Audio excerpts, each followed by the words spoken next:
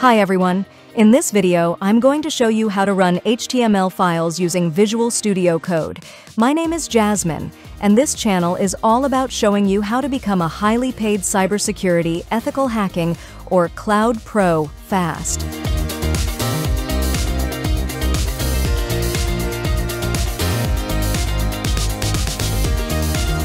Whether you're a beginner or an experienced web developer, being able to preview your HTML files is crucial for testing and debugging your web projects. First, here is a quick reminder that HTML itself isn't a programming language you traditionally run.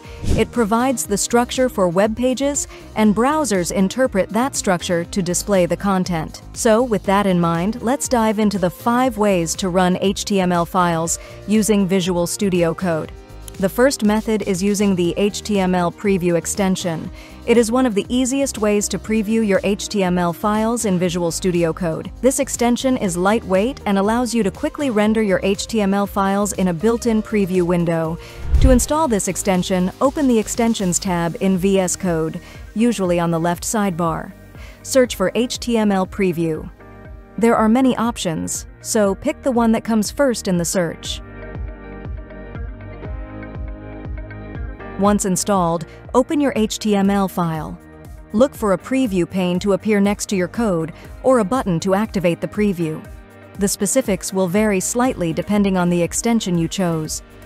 Now, the beauty is that as you edit your HTML, the preview will update in real time, showing you the changes instantly.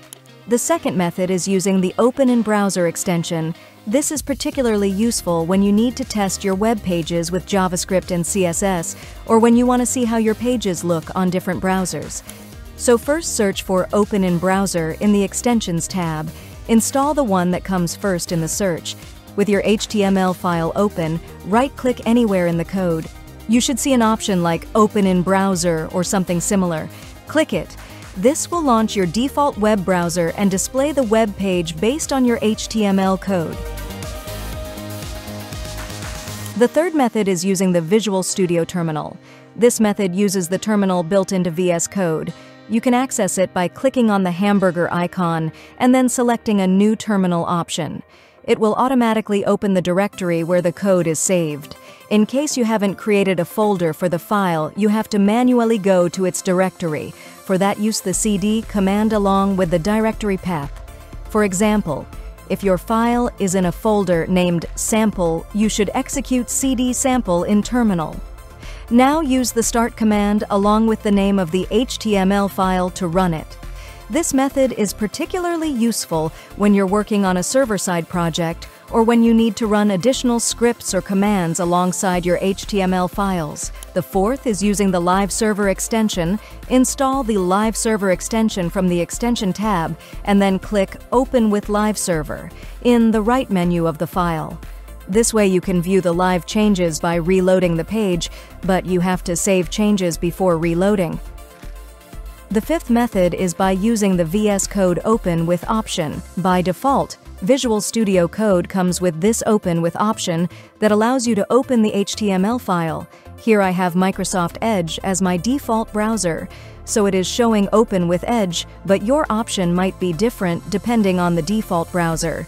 Simply click on it and the HTML page will open.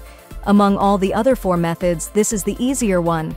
This is because you don't have to install any extension and the browser opens in the same window. Further, to view any changes in the HTML code, first save the file and reload the browser page. The best part about using this method is that it opens the browser inside Visual Studio, which is far more convenient as it saves the time of switching between app and browser. And that's a wrap on the how to run an HTML file in Visual Studio Code. If you've enjoyed this guide and found it helpful, don't forget to hit subscribe for more tips and ring the bell to stay updated. Give it a thumbs up to let others know.